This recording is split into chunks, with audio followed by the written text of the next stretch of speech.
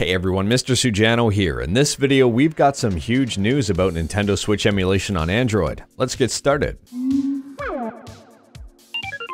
Alright, to kick things off, currently the most popular Switch emulator on Android is EggNS, and I don't recommend EggNS for a couple of big reasons.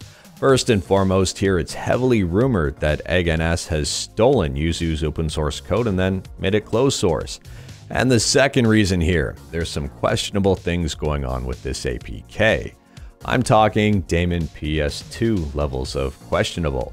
I'd actually argue that EggNS is basically the daemon PS2 of Switch emulators on Android. Now in this video, I'm not here to talk about EggNS or any developments that EggNS has been stealing and or making. I'm here to talk about Skyline, which is an up-and-coming Nintendo Switch emulator on Android, and one that I am extremely excited about. The other day, Skyline has announced some major breakthroughs. The big news here is that Skyline has just rendered its first commercial game, and this is pretty massive. The game they rendered here is Sonic Mania, which really isn't the hardest to emulate, but at the same time here, this is a pretty massive stride forward for Skyline.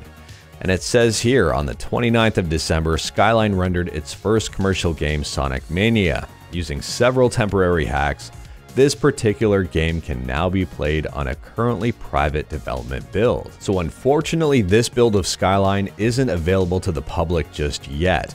But they do say here, once the hacks are no longer required and things are properly implemented, the build will be able to be found on the Skyline GitHub. So as per usual here, I've got you covered. I'll leave a link to their GitHub in the description below, and I do recommend checking it out and also paying attention to it, because things can happen very fast. They can happen slowly, that's a given, but at the same time here, breakthroughs like this are amazing. In addition to that, they've got a pretty darn good Discord group, and I'll leave a link to that in the description below as well. Now, as exciting as this news is, I want to do my best here to kind of curb your expectations and keep things relatively realistic. First and foremost here, Sonic Mania at this point is the only commercial game that will work with Skyline. And secondly here, if the APK is released to the public, you're going to need a fairly powerful Android device in order to use it. I'm talking probably at least Android 10, and the CPU in your device is going to have to be a fairly good one. Probably a decent Snapdragon one. I could be wrong here, but I'm probably not going to be wrong. It's going to be very similar to an Eater SX2 situation. You'll need a lot of horsepower in order to emulate the Switch correctly. But anyways, that is all I've got for this video. Short, sweet, and to the point. All stuff and no fluff. Let me know your thoughts about Skyline in the comments below. Are you excited about it? Are you going to be paying attention to it? Or are you happy with the arguably questionable EggNS emulator? Let me know in the comments below.